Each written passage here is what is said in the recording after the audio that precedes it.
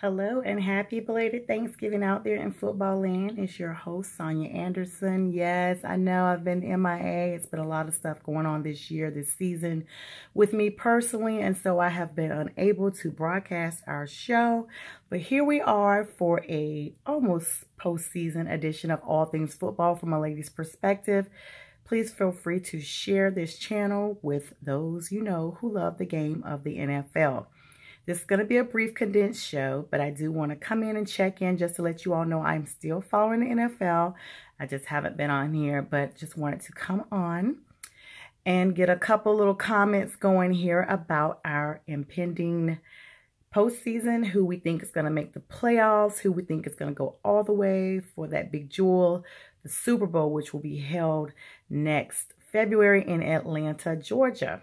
Now that the season is past the halfway mark, we have several solid contenders, including a sneaky surprise, the Chicago Bears, who top their division at 7-3.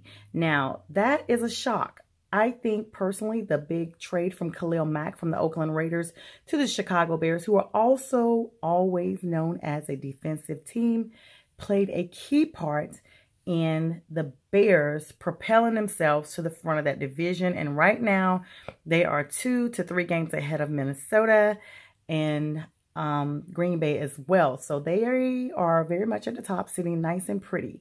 In the NFC East division, the Washington Redskins were sitting at the top of their division, but once they played the Dallas Cowboys on Thanksgiving night, they are now tied for the NFC East. So we counted the Cowboys out because they started off a little sluggish, but looks like they're turning things around.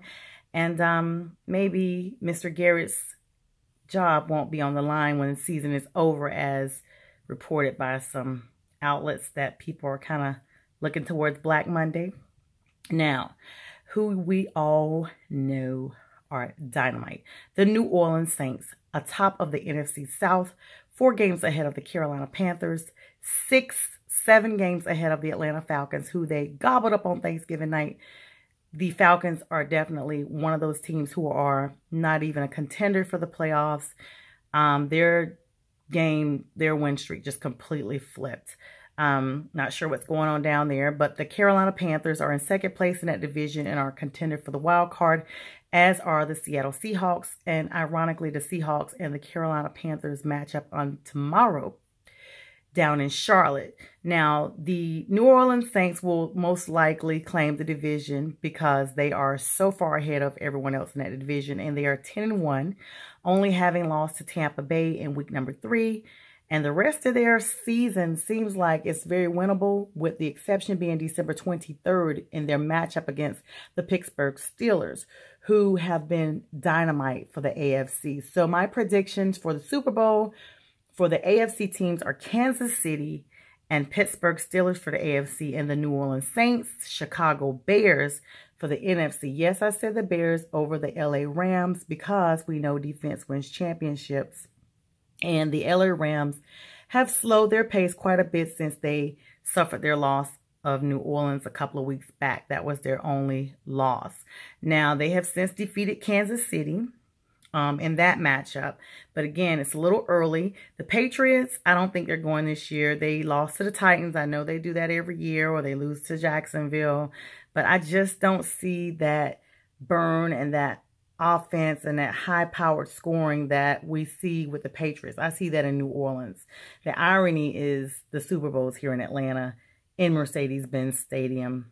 New Orleans has their own Mercedes-Benz Stadium, and they're the #1 division rivals of the Atlanta Falcons. So we'll stay tuned to that. Now, let me tell you guys a little bit about Chicago. Chase Daniel substituted for Mitch Trubisky the other night on Thanksgiving night and had a dynamite game. This is only his 3rd start, even though he has 9 years in the NFL.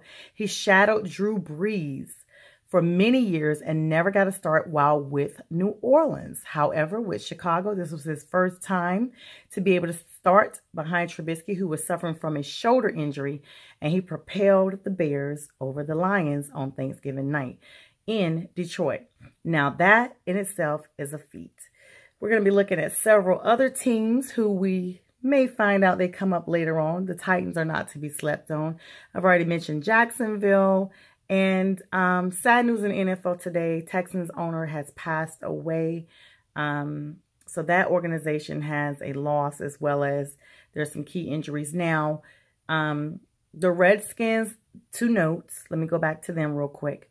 They did lose their quarterback to a very bad leg injury that was akin to a previous injury from another player from that team from 33 years back. So Alex Smith is out for the rest of the year. They're looking at their backup quarterback. A lot of injuries this time of year. As far as my Panthers, I have no words. I absolutely love them, but the last 2 games they've played, to me, they just didn't play with the attitude that they wanted to win this game. And at this time of the season, in our schedule, you have to know that you want to win. It's like make or break. Like your season could be over so quick. So right now we are standing at 6-4. I'm pretty sure we can win the rest of our games. We do face New Orleans 2 of those remaining games, 2 times. But I'm very optimistic that we can win one of those games at least. I'm optimistic we can win both of them, but we'll see. But I'm tuning in just to let you guys know a little bit of the NFL news just going on, just checking in. I'll be back on here in a few days, and I hope everyone and their family enjoys their holiday season.